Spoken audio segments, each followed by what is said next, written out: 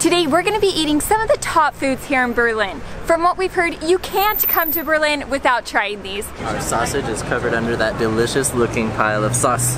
This is for sure the best currywurst I've ever had. I have like Döner box. Oh, another surprise. It tastes kind of different a little bit. That yellow sauce is the secret sauce. These are actually called here in Berlin Pfannkuchen. Our plan now is actually to meet up with some local Berliners, the people we're talking about. People reserve, they queue, you have to reserve ahead because otherwise there's no way You're not gonna that you get just show up and get what you want. That's the typical Berlin soft drink. Buletten just means a small ball in like boulette in French. Yeah. Then it became a standard in the Berlin kitchen. We're going to be filming them so that the next time you come to Berlin, you can try them too.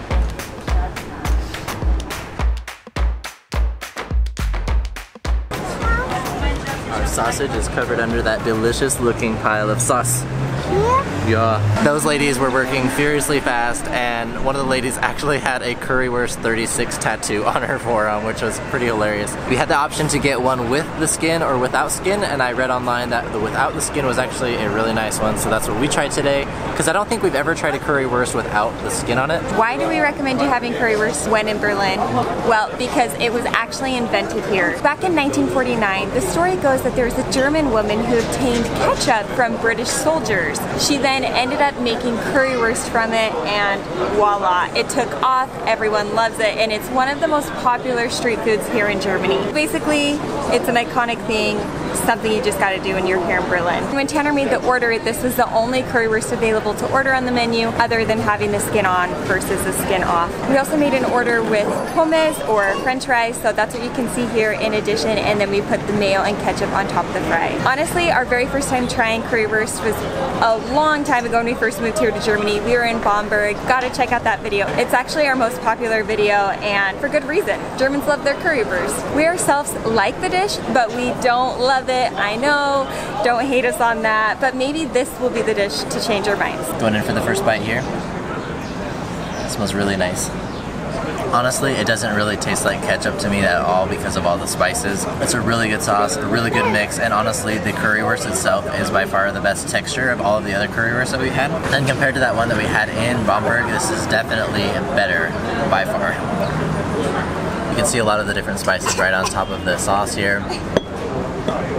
Yeah, it's really good. The fries are really good, they're well cooked. It's good mayo, good ketchup. Overall, a really fun thing to experience here. Okay, here's my bite.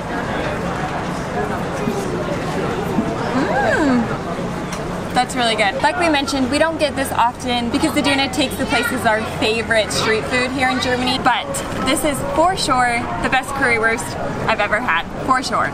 There's not great options of where to eat. It's our only downfall about some of these street food places. You kind of have to stand with kids. If you have kids, you know, it's just not as easy. But we have finished the meal, or it's almost done. Proof. We were just talking about how it truly is like the best one we've ever had. Like the sauce, the tomato sauce is much better than most ketchups we find here in Germany. I would definitely agree. Not bagging on it at all, but definitely just one of the better flavoring ketchups and curry powder mixtures. So yeah, well done on that. It's not too strong in the curry department. It's so good. Bless you. It really is so good.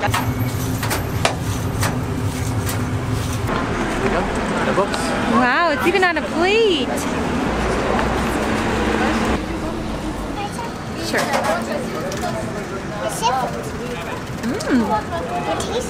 The mayo sauce on Willis, it's really good. There's a lot of dill in it, but it's nice. So if it's the same sauce that's on our tuna. It tastes kind of different a little bit. It is different than the other ones we've had, huh? Better, different. Huh, better. So next up, of course, we're gonna try the other most popular street food, basically in Germany. It's really different. That's also invented here in Berlin, the Döner. This was invented by a Turkish migrant who lived in Berlin who wanted to create a fast food for Germans. So there's a distinct difference here between other Turkish meals versus the Döner, and that is that the Döner is all of the meat and the sides inside the bread. The Turkish kebab is outside of the bread. That is the difference. I can't wait to dive in because they brought out our food and it looks really good. It's huge, you guys. We had to set Noah down because there's no way that was not going to be a complete mess. Looking here, we've got a lot of stuff packed in this bread. So the bread's fairly thin. It's got a nice crispy layer on the top, sesame seeds, black and white on the top. And there's a lot of things that are just different here. I am seeing cubed potatoes that have been like roasted or fried, a whole bunch of different vegetables, cucumbers, tomatoes, shredded lettuce, but the sauce, it looks like a ketchup sauce to me. It's probably like a chili sauce. Tanner, do you know? Tanner did the order for it, but I don't know, I guess we'll find out. The feta cheese, there's like a couple sprinkles of it. Where we live and what we're used to is like the square feta cheeses that you put on top, and then definitely no red sauce, and most definitely not the potatoes. This is definitely new, but fun for us. Also, this is a chicken meat, and where we live in Grafenwehr, there's a lot of Döner that's made with turkey meat. We actually hadn't had a Döner with chicken meat until we came to Berlin. It's been 2 years, you guys. Since we lived in Germany, that was our first. Okay. Oh, another surprise. Is that mustard? There's a yellow sauce. Wow. Let's dig in. This is gonna be such a mess. Messy, but really good. I don't think I got a lot of the sauce, or maybe I did, I don't know, because there were so many flavors going on. I'm gonna take another bite to see, is that mustard? Like, I can't decide. It's so good. That yellow sauce is the secret sauce. It's not mustard. It's got like a sweetness to it. Oh man. Oh man. In addition to the many food recommendations that we had while being here in Berlin, a shawarma was definitely on the top of that list, so we decided, since we were so close, to come and grab the shawarma from a very popular place that had really great reviews. And when I was in there, it was very busy again, from locals just coming in and out, and there was just a lot of movement. Honestly, it was kind of crazy, and I had to wait probably 20 minutes just to get this one shawarma because they had that many orders coming in and out. So the shawarma that I got was lamb and veal. It's really nice and tender, the meat, and it has tomatoes. It looks like a little bit of cilantro, onion, and a yogurt sauce inside. And honestly, we're really happy. The only thing that would maybe make this a little bit better is if there was a little bit more sauce and vegetables. But this is the first bite, so maybe down below it has some of that too. 17 years ago. I have like dinner boxes. And since it's breakfast time, we decided we're going to start off this morning with some iconic treats here in Berlin, which when we first learned about these, they were called Berliners or Krapfen. But these are actually called here in Berlin Pfannkuchen, which is a little bit interesting because when we were back in Ulm, that's actually what they called crepes, was Pfannkuchen. We went to a restaurant and got one for Willa. It was huge, but the name of the restaurant had Pfannkuchen in there as well. It's not a small crepe. A big. This is big. What kind did we get?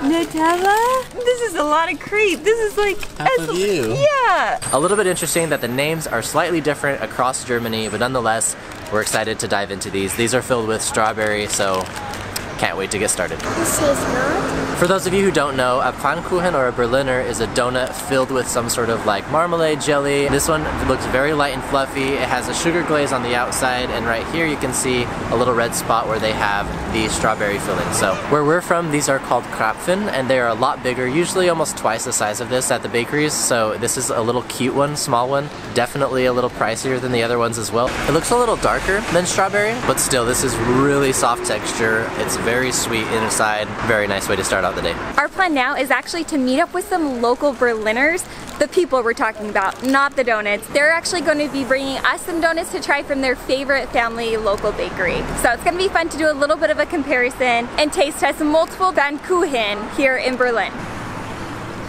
I'm really liking that granulated sugar on the top. Yum. Okay, we've met up with our friends, and you guys, these look so good and very different from the ones that we got. These have like an icing on the top, darker in color. You can still see the middle is a little bit lighter in color, so you can kind of see that line there, but they look really good. Do you want a donut? Case, you said there was 2 different kinds here?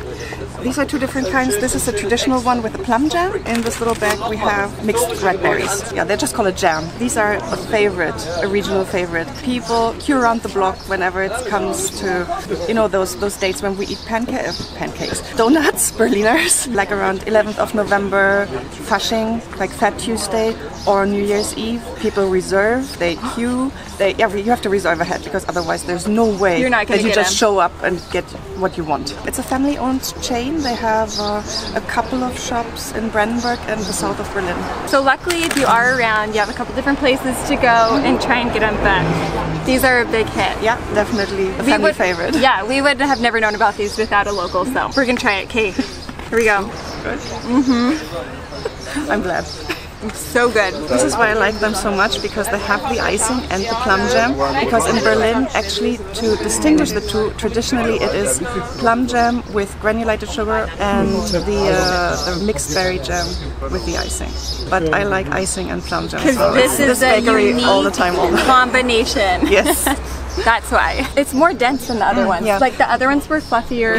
Yeah, I thought actually that was really nice and a little bit unusual, but I liked it a lot. Different variety. Also, they were very small, so I hadn't actually seen that before. The small You have size. to show me where you got that. Yeah.